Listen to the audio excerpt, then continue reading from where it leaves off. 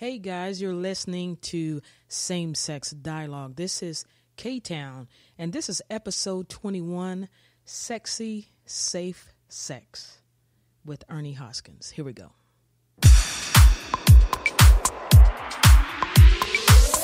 Are you ready? Sit down and turn off the TV because it's time for the Same Sex Dialogue podcast, where you'll hear the most entertaining discussions about gay topics, current events, and news. We bring you the very best of the LGBT community and its supporters. And guess what? Today we have a special guest just for you. Now here are your hosts, K-Town, and the super sexy fashionista herself, Kim Style. Hey there, it's Kim Style. Thanks for tuning in tonight to Same Sex Dialogue. I like when you sound like a librarian at the beginning. Oh my gosh, stop it. What do you want me to talk like this? All sexy? You do, babe. Since we are talking about sexy, safe sex. Yeah, which we're going to have right Ernie after this podcast. Oh, we are? I don't know how safe it is, but I do know it's sexy. Yeah, we do have Ernie on the show. Very, very glad to have him. We're going to be bringing him on momentarily. We want to thank you guys for sticking with us this long. We have been gauging our statistics on iTunes, and it's been incredible and amazing. And I don't know if you guys, I think most of our listeners have iPhones. If you happen to go over there and you look, I've showed you, you've been very surprised about it. I said, you have got to see this. I can't believe our it. popularity is almost maxed out on a lot of our shows. Mm-hmm. And that is something to be proud of because we're going up against like Ted Hour and some of the other shows that are on it. RuPaul. Southern charm. You know it is. You are crazy. How you do it? My Southern charm. Southern charm. I love it, baby. But we have been really grinding. And you have been grinding. You have too. The only thing I do to prepare is I get my hair colored, I get my nails done, and I take a nap. And that is me on the grind. Maybe you have done some things. I've done right? a lot of research. I'm the producer. And I am learning. You I love learning. Yes, you have. You have been doing a lot of research, and I have been putting the technical side of it together. And so I can't take all the credit. I wouldn't dare do that, honey. You do your part, you know. Well, besides sitting over there looking, for sure. You're looking like some Lord have mercy wrapped in some help me Jesus. We should post a picture tonight. I'm serious. You look so good, babe. Do we have any emails to answer or what? Actually, I chose this one because it's so fitting. Wait. What? Wait. Okay. I want to make this announcement, because today we just confirmed that Kevin Farrell, which AKA, you asked and I delivered, AKA Tupperware lady, the Tupperware number drag one queen. Tupperware For 4 years straight. drag queen. Absolutely, yes. Yeah. Amazing has confirmed that he will be joining our show on March the 10th. What's funny is his character is DWI, and his character's from Tennessee. Yeah. If anybody hasn't seen that, please go to YouTube. It is hilarious. Yeah. It's hilarious. We're going to have to post some of those videos on our Facebook, and I will absolutely put some of those through our Twitter feed as well. But he has been in Frasier, Friends, My Name is Earl. Oh, he was in that show tw Yes, and Veronica's Closet, which I used to Veronica's love Closet. that show. show. You know what?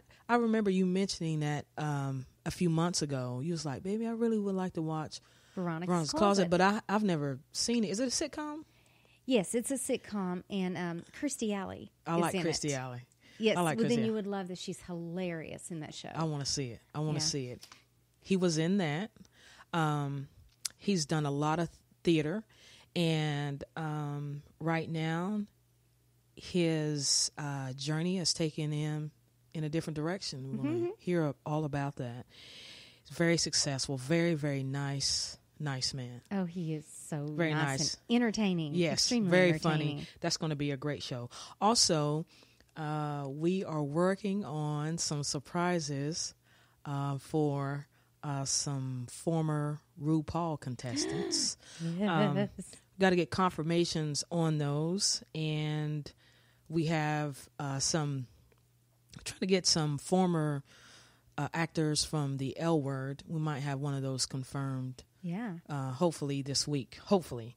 But anyway, go ahead with your email. Okay. And we'll get the show started. Okay. What should I do if I think I have been exposed to HIV? Oh, that's a good question. Gosh. That's a good question. I think they should ask someone a little more qualified other than me. Well, we've had some interesting questions emailed to us. We really But have. this is great. I mean, we decided to pull this one. Of course, Ernie is going to tell us all about that and more. And this is actually Joe from North Carolina. And Joe, I hope you're listening because we're going to have an answer for you tonight because that's what Ernie is full of knowledge about. Absolutely. Prevention and awareness and telling us what we need to do to stay on top of our testing. And that's going to be a great show. You've known Ernie for a long time. So this is going to be good. What else do we have to talk about here, babe?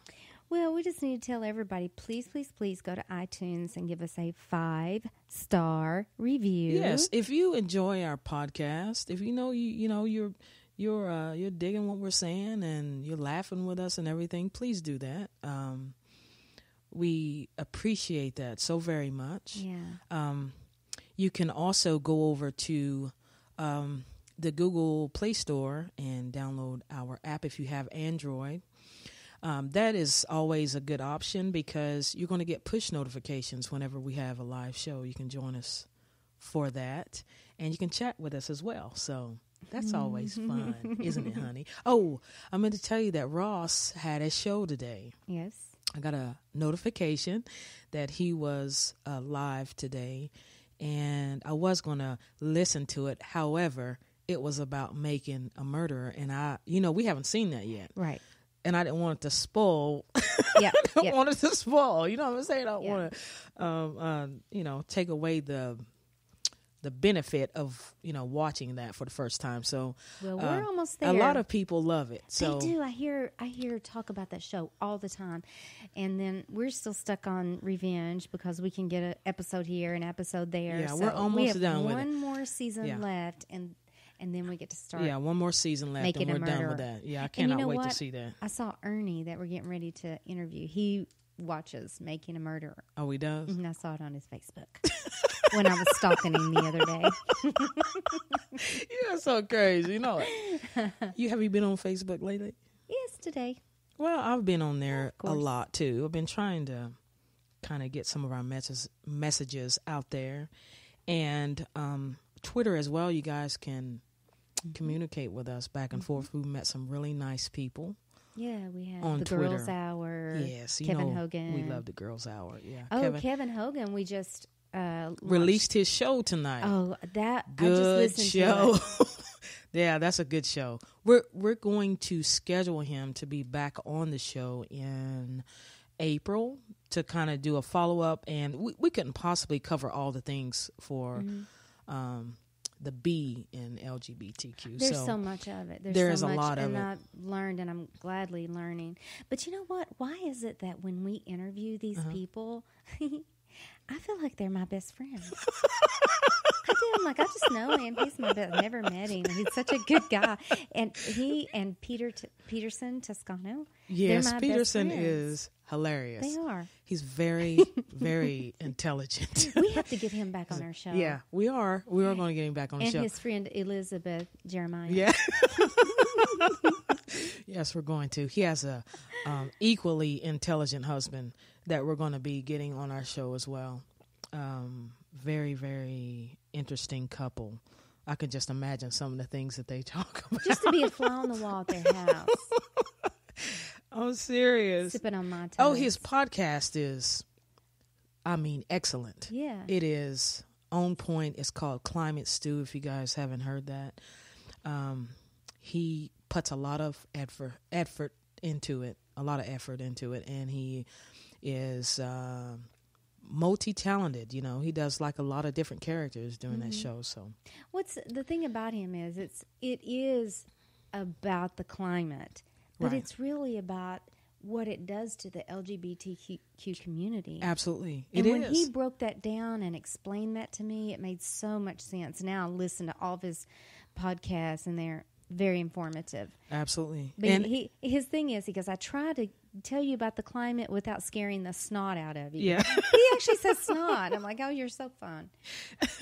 He's funny, and we do appreciate the opportunity to have him on our show. I mean, because of what he's endured. That show done really, really well on iTunes. It still does, and it does well on Spreaker as well, and all the other places that we have that show uploaded to. So, and that's the one that's shout out to Peterson for that. Love you, bestie. Will you please quit? Will you please stop it? Well, even Ross said he thinks that he and I were separated at animals. birth. I said, yeah. We were separated. Me, you, and Chrissy Teigen were separated at birth. You love Chrissy Teigen, don't you? Yes, I do. And Jeannie Mai. Yes. You love Jeannie Mai, yes, I too. do. You do. So, anyway, all right. So, I'm ready to talk to Ernie. Let me get him on the line here, and we're going to see what he's up to and let him tell us all about this. Give me just a moment here. We're going to get Ernie on the line. Yeah, Ernie and I worked together with the Pride Fest doing the fashion shows together.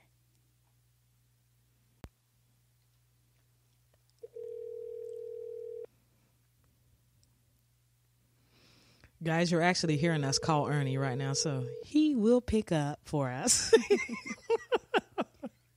It's the first time we're doing it like this, but it's I like it. Hello. Yeah. Hey, Ernie, we got you live with our fans. What's up? How's it going? It's going good. It's better now that you're on here. You're too sweet. Thanks for joining us, Ernie. How are you doing tonight? I'm doing good. Glad the week's over. Just ready to relax. Yeah, you celebrating anything this weekend? Just being home for a weekend, which is sort of rare. But, yeah. Yeah, you've been on vacation. I have. I had a little food poisoning, but I'm back. I'm better. Ouch. Everything's okay. Yeah. Ooh, that's never good. No, it's not. Ernie? Yes. We're glad to have you on the show. And we want to start off by asking you can you just tell our fans, exactly what you do, what you do in the LGBTQ community? Absolutely. So I work for Positively Living, which is a HIV service organization. I head up the prevention program, so I'm out doing a lot of the testing for HIV and Hep C now. And then I also have some counseling programs. I give away a lot of condoms, male and female condoms, and lube, a lot of lube, and just talk to people a lot about prevention techniques and all that stuff. So okay, you're a busy man. Yeah, you're a busy man. Yeah. It's good work, though. It's good work. Yeah, that is good work, and it's That's very why necessary. I knew I wanted you on here and just to talk about this and give more awareness to everybody. Actually, even me, I need to be more aware. I've been totally educated. Yeah. I started working there over a year ago. Ernie, learning curve for sure. Yeah. Oh, absolutely. We want to give people just a background about you, okay? So we want to ask you, where did you actually grow up? I grew up in a small town called London, Kentucky. Oh, okay. London, Kentucky. All right. Boy, I didn't know that. I thought you grew up in New York. No. I thought you grew up in Milan, Italy. That was it. Right off of 75. Okay. Yeah. All right. So when did you first realize your sexuality, Ernie? Ooh, I think I was probably super young. I remember watching Saved by the Bell and really liking Zach Morris and just thinking, something. Oh. I don't know. This is okay. Yeah. Yeah. Did you say liking Zach? Is that the blonde on there? Yeah, that was the blonde. You're funny. You're so funny. Well, So that was the first celebrity crush I had. Okay. And I sort of knew something. So growing up, your family's pretty accepting. How was it with your family? Ooh, let's see. So my mom and my stepdad are super accepting and very welcoming of me and my husband, Todd. My dad, on the other hand, is maybe a work in progress, I guess, and I respect him and I understand his beliefs, and we sort of just leave it at that. Okay. We speak and we see each other around Christmas, and that's okay. Yeah. That's where it's at. Yeah. So. Just kind of cordial. Do you? I know you're married, and I know your husband Todd. Do you? When you go to your dad's, does Todd go with you? No, my dad has never met Todd. Okay. And, you know, it is hurtful, and I would be lying if I said it wasn't. But, you know, I think the older you get, you sort of just say, here's what it is. I'm not going to change anybody, but I'm still going to live my life. Right. I want to live my life. Yeah. I can totally relate to that. Yes, you can. Yeah. Absolutely. Yeah. I'm going to switch gears a little bit on you. All right. Tell us about your modeling career and how'd you get started in modeling. Yes, you know I had to bring Kim that told me up. about that. I had no idea that you used to be a model. So long ago. But it was a great experience, especially for somebody growing up in a small town, to then be sort of thrown into, I had a chance to go over to Milan and live there for about 9 months altogether. Nice. But yeah, I sort of just started with a small agency in a bigger city in Kentucky, and sort of just one thing led to another, and an agent saw photos, and you know, sort of the rest is history. But yeah, had a good time in Milan. Lived in New York for 3 months, and then I was there for 9/11. Wow. Oh my goodness. So Wow. yeah, then I just sort of said, okay, I'm going home. Yeah. Never doing anything again. Lucky to be alive.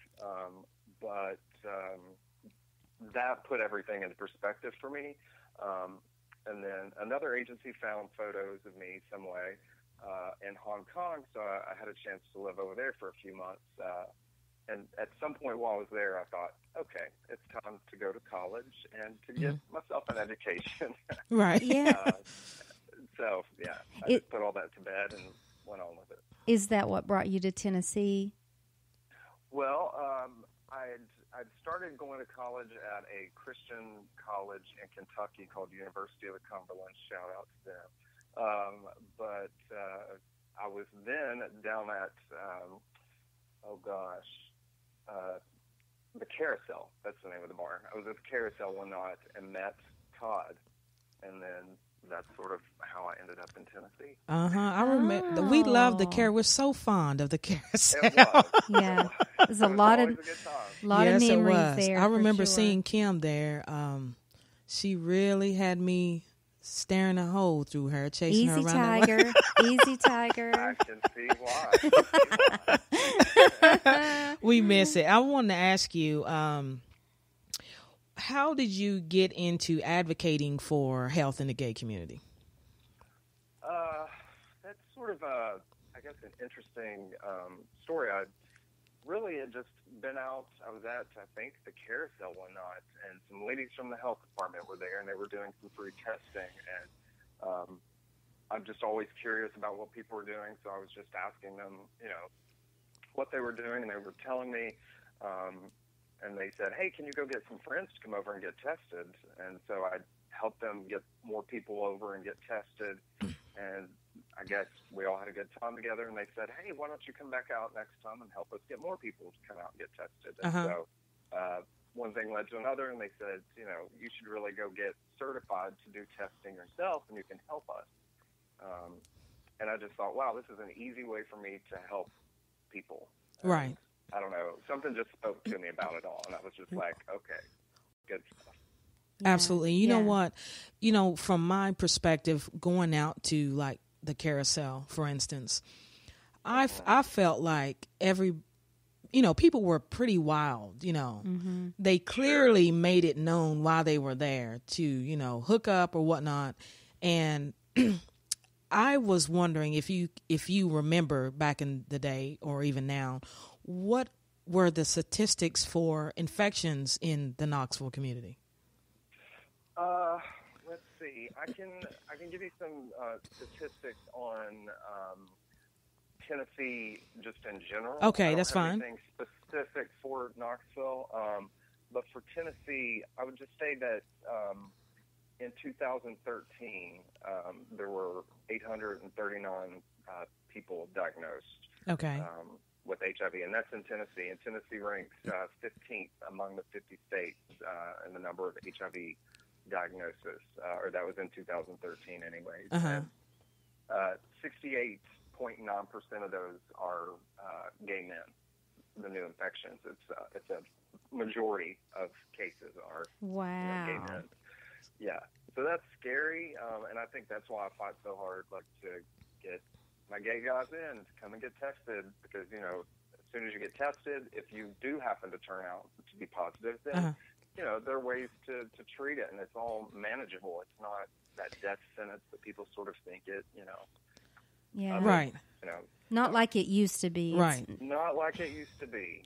Absolutely. Because people back in the day, even myself, thought that was an instant death sentence. You know what I mean? You couldn't live with it. But that's very much not the case now, right?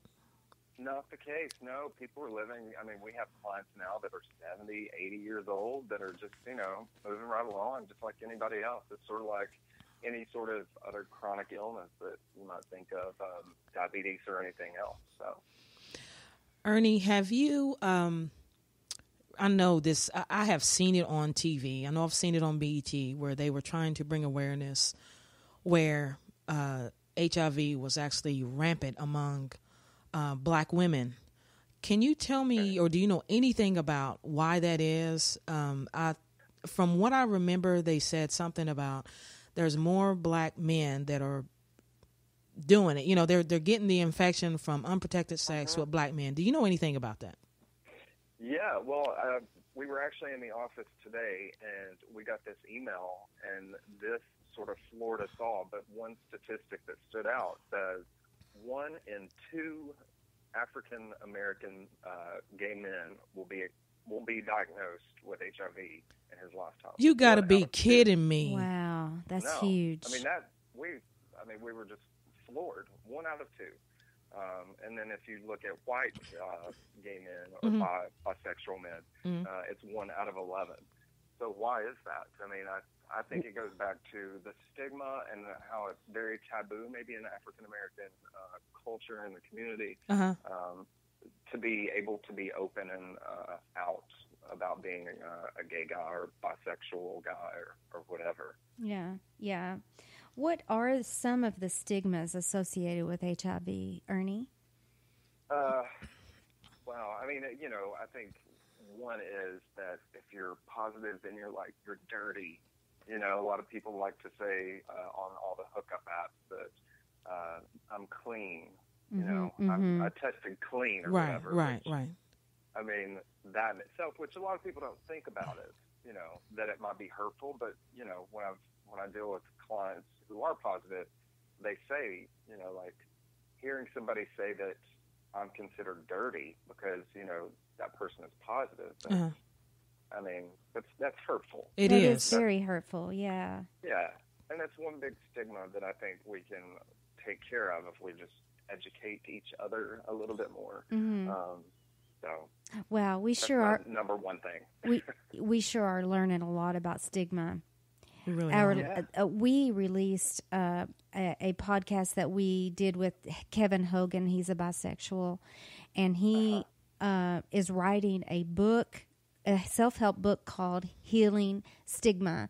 And you can go to his website, healingstigma.com, and he actually has help for people that are faced with stigmas like that. Yeah. But what are the different ways that you can actually get HIV? Is it only sexually transmitted? No, I mean, of course, that's probably the biggest one. But it's, it can be breast milk. It can be through, of course, semen, and that includes pre-cum, and then blood, of course, and those are the main top ways that you can. Okay, so yeah, okay, so or that it's transmitted, yeah. A blood transfusion. I've forgotten about that, actually. Yeah. I haven't talked about AIDS in so long. I've actually forgotten all this stuff. And it's weird. I always thought that AIDS and HIV was the same thing. I had no idea until I started working, where I work now. Tell people the difference between totally the different. two. Yeah. Well, HIV is just the virus, and then if you're, once you get tested and you know that you're positive, you start taking your medications, which is what should happen immediately. Start on your meds, and if you are on your meds, then that viral load is gonna come down, and it's gonna be you're gonna be virally suppressed, and then it doesn't develop into AIDS. Okay, So I did not know happens. that. I didn't know that. Yeah. That's what happens if it's less untreated, I suppose, or if it goes very long term and not treated, then it can develop into AIDS. Okay. So. Well, let me ask you if people can live with full-blown AIDS. Mm-hmm. Can they? They can. It's harder, and it's a lot more going on with your immune system, and it's a tougher thing. HIV is maybe a little easier on the your immune system, and then when it turns into AIDS, it's a lot more difficult, I would say. Okay. God. How are some of the ways you can't get HIV? Well, that's a really good question. You all are just awesome with these questions. You are prepared. So I would just say, of course, use a condom. And I know in the gay community that's not a popular thing, and maybe just in the population, the world itself, condoms aren't super popular. But now there's this great new little pill called PrEP, which stands for pre-exposure prophylaxis. And the pill, you go to your doctor, you get prescribed this pill, and it can prevent HIV infection. Now, of course, they want you to use this pill or take this pill in conjunction with condoms. Of course. Right. But we know that sometimes people don't use condoms, and this pill is sort of, I don't want to say like a backup plan, but it's just another layer of protection. That's how I like to describe it to people. Is this something that you would have to take every day or daily? How does that work? Absolutely, yeah. You have to take it daily. If you start to miss doses, the effectiveness of the pill starts to go down. So you want to make sure that you're taking that pill every single day. It is expensive, but thankfully it's covered by most insurance companies. And then, of course, in the South, it's a little harder to find a doctor to prescribe it because a lot of doctors, again, stigma. They think, oh, why do you need this pill? You must be having a lot of unprotected sex and blah, blah, blah, blah. Well, you know what? I was going to ask you that. Do you think that gives people a license to say, I'm just going to go out and have some unprotected sex? Well, I sort of think people are doing it regardless. That's true. I mean, I agree it is true. with him. It I is agree. true. Yeah. I mean, I think people are doing that, which is, fun. I always say I'm very sex positive. I think people should be having sex. I think it's a great thing. Me too, Ernie. We do believe in a lot of sex.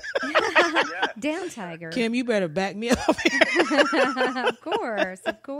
You know what, Ernie? But I think maybe the misconception is, and you can confirm this, it doesn't protect you against other STDs. Right. That's right. It doesn't. Right? Perfect. It does not. It does not. You're absolutely right. And so that's why, it's good to also use condoms. But But yeah, it doesn't protect against, all that other fun stuff, chlamydia, syphilis, gonorrhea. Ooh. It does not protect against that, but, those things are treatable. Okay. Right. HIV is not curable. Mm-hmm. Yeah. So, I think it's a great idea for especially gay men. Yeah. I really do. Yeah. I really do. Well, you know what? We had a conversation. We had Peter Tatchell on the show not too long ago, and we talked to him. He's an LGBTQI activist. Mm-hmm. He does this internationally, but he's very much aware. He also does AIDS awareness too, HIV awareness. We asked him about that drug PrEP. He said it's not really readily available over there yet. In Is London. it the same case over here in the United States? I mean, can people get it right now if they want it? They can if they want, if they're smart about it, I would say. Especially, I'll just talk specifically about Knoxville in general. If I can't tell you how many phone calls or messages I get a week just saying, what is PrEP? How do I get on it? Is it expensive? Where do I go to get on it? Thankfully, there are some people, doctors in Knoxville that know what it is, and they're all about prescribing it. So I have some doctors that I can refer people to, and I'm happy to do that. So there are doctors out there that will do it. But if you don't have insurance, the drug company has a program where they will help you, pay for the medicine, but then you're still left with a doctor's visit and the lab work on your own. And Right, it's like right. $350. So Yeah. a lot of people are finding it hard to pay for the lab work and the doctor Oh, visit. absolutely. So, but it is available and people can get on it. You just sort of have to know where to look, I guess, and who's prescribing it. So Is there some type of financial assistance that people can get if they want it? there is. Yeah, I mean, the drug company offers a patient assistance program for people who don't have insurance, but then they also offer a copay card for somebody who may have insurance, and then they may have like a copay left over. And the copay card sort of covers up to $3,600 a year of the medication cost. So that's awesome too. Okay. Well, we actually had an email about this, and I just wanted to save it for you to answer. If someone believes they have been exposed to HIV, and are there any precautions they can take to prevent, contacting the virus, such as like maybe someone's blood? If they've been exposed to someone's blood, is there any precautions they can take to prevent infection? Right. Yeah. I think and it all depends on the timing of it, but there's also where there's PrEP, which is pre-exposure prophylaxis. There's also something called PEP, and that's post-exposure prophylaxis. So you can actually, if you think you've been exposed to HIV in some way, if you go to your local ER, within 72 hours of that possible exposure, you can tell them what happened, and there is a round of medication that they can put you on. Wow. That would stop the virus. Okay. Oh, that's great to know. Yeah, Great it is. That's good to know. I had no idea about that. Absolutely. No idea. It's fascinating. All this it's great. I mean, Great. we've come a long way in the last, We have. 20 years? Yes, we have. How old is AIDS, by the way? It's like or early HIV? 80s, isn't it, Ernie? It is. It's not- It is. And then, there's some cases, or some people can say it can be traced back a lot further than that. Mm-hmm. I think it all depends on who you talk to be honest. But I think in the late 70s, early 80s is when we really started to see it, Okay. from the pandemic that it is or was, Okay, so how do people get tested? They can call me. They can call me or come and see me. Okay. Yeah, I'm happy to test. I'm really excited about testing people. Well, we have many thousands of listeners in Knoxville, and so won't you give them your number and your information so that they can call you? Yes, absolutely. Well, you can also, of course, Google HIV testing in Knoxville will pop up there, or just go to our website, which is positively-living.org, or you can also go to my personal, like the Project Act website, which is www.projectactknox.com. And then you can actually shoot me an email from there, and I'll get back to you. And then you can also contact me in the office. My number there is 865-525-1540. My extension is 226. Awesome, Ernie. Ernie, everyone that we talk to on our show, we just ask them what would you leave our listeners with? An overall comment or sentence or song or paragraph, whatever you want to say. How would you wrap it up, like a final thought? What would you say? I think for me, I always like to tell people that while I'm not personally infected, I'm very affected by HIV, and I'm really touched by people's stories who share with me every day.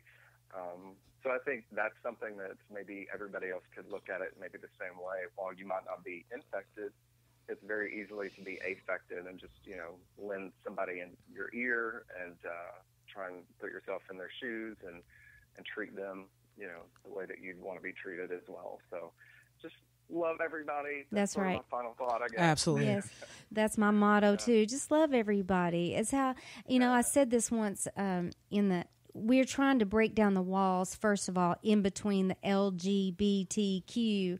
And I'm learning how many walls there are. And I'm like, don't worry about who people have in their beds. Just love them. We just have to love each other. That's all you have to do. We can't push away the other segments of our community, right? That's right. So we best serve each other when we know more about each other. Yes. Wow, this has been so enlightening, Ernie. It has. And we thank you so very much for coming on to our show. Yeah. It's been an honor, great pleasure. Totally am in awe of both of you and for everything you're doing for the community. So thank you. Absolutely. You, Ernie, we hope to see you guys out. I'm sure we will. And thank you for coming on the Same Sex Dialogue. Before we go, I'd like to say, baby, I love you. I love you more.